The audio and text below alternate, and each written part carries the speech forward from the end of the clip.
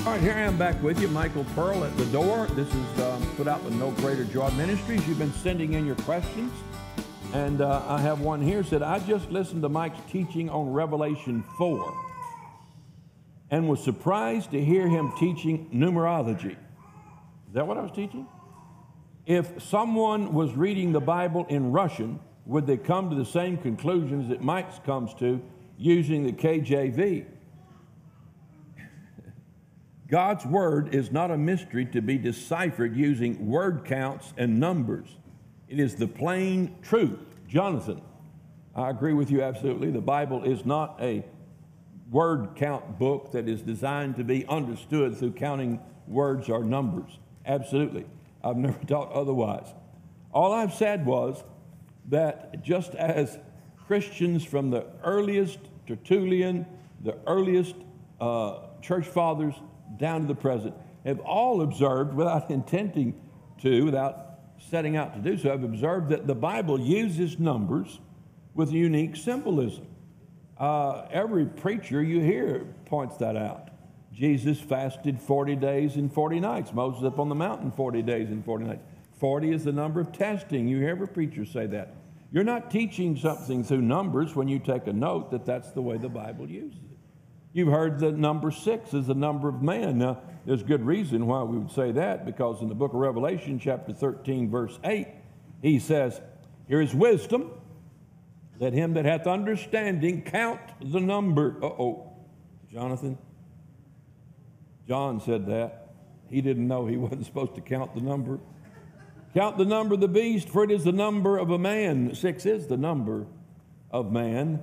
If you read every time the number 6 appears in the Bible and things that appear in groups of 6, you find that it is a number that deals with man. Can't help that fact. You say, would that happen in Russian? Yes, it would. In Russian, you would find in the context where 6 appears, you'd find it the same. Now, counting the number of times a word appears in a paragraph, a sentence, or a book, or the whole Bible probably wouldn't be the same in Russian, and certainly wouldn't be the same in other English Bibles. I find as much as a 10 or 15% difference, sometimes 100% difference in some of your modern Bibles. So I do not speak Russian, so I really can't say what they can do there, but that's not going to prevent me from appreciating what God has given us in the King James Bible. So we're counting the numbers. Now, when I was studying the book of Revelation back several years ago, I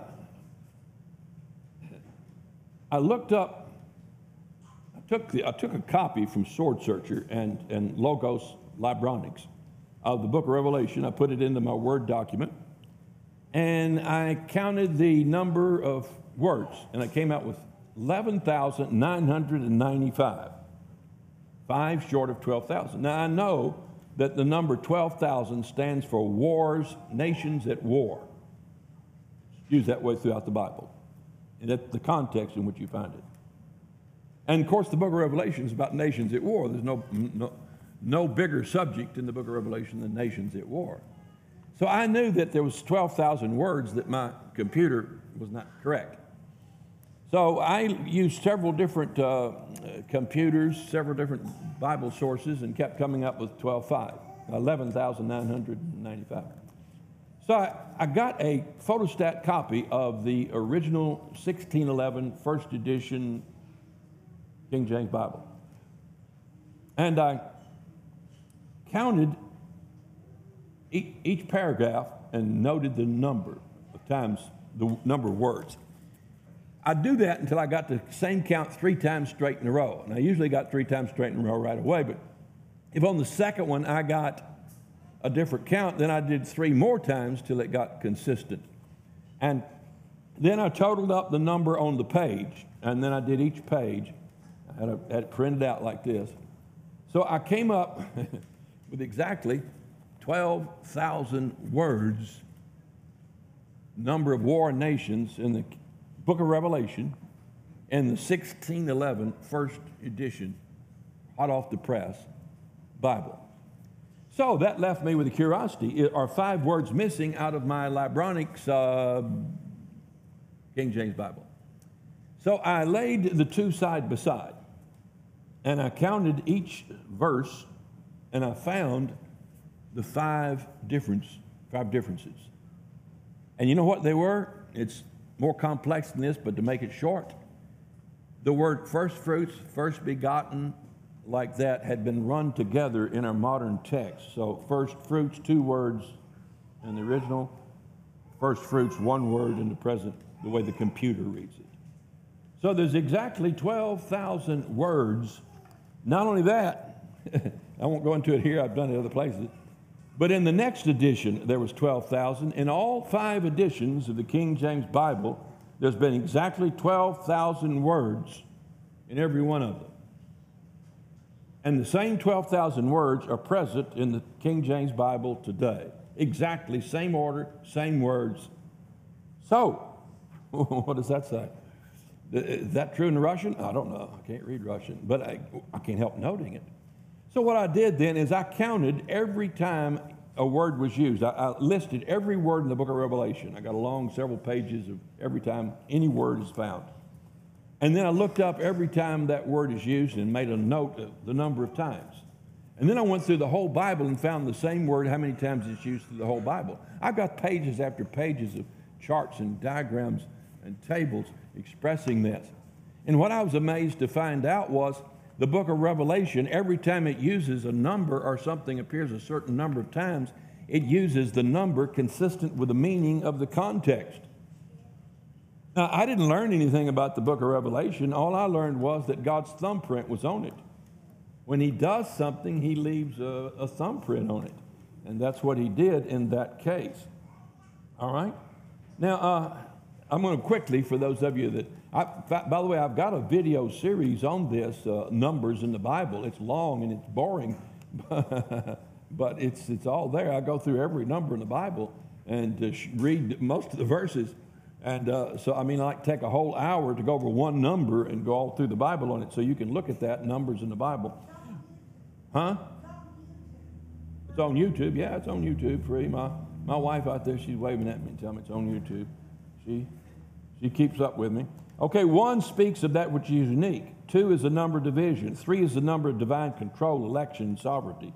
4 is the number of structural or created wholeness. God creates it, ordains it, man makes it. 5 is the number of divine appointment. 6 is the number of man. 7 represents that which is complete in regard to the program of God. 8 is the number of new beginnings. 9 represents finality, the termination of something that results in fulfillment. 10 is symbolically used to represent the whole, the full amount. 11 speaks of dissolution, incompleteness. Just get your King James Bible and look up 11 and read every time 11 is used. You'll be a numbers believer. 12, but for a few exceptions, all of them stand for headship or government. 13, well known to be the number of sin, death, and judgment. 14, the number that expresses divine guidance and blessing. 15 expresses a very positive event for God's people. 16, the number of reigning, ruling, or governing. 17 is an omen of evil things coming. Negative in every context, every single context, 17, negative. 18 is the number of oppression or judgment. In all 23 times it appears, it's a number of oppression or judgment. Now, why shouldn't I recognize that? After you read your Bible a whole lot, which I've read it a whole lot, and you see there's 18, you know, wow, okay, something bad here. Oppression or judgment. Yep, sure enough. That's the context.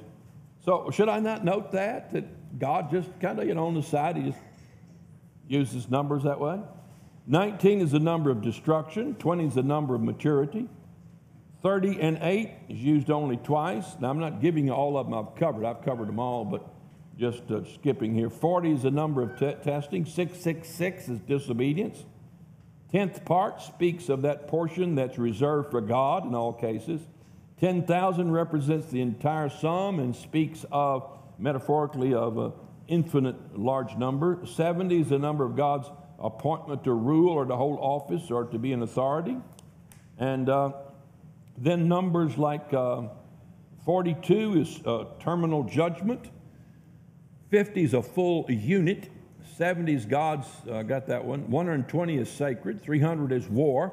7,000 is remnant. 12,000, I got that, nations in war. 10th part is that which is separated from the whole to be dedicated to God. 4th part, God-ordained sacrifice. 3rd part, sacrifice and judgment. Half, that's 2 parts divided.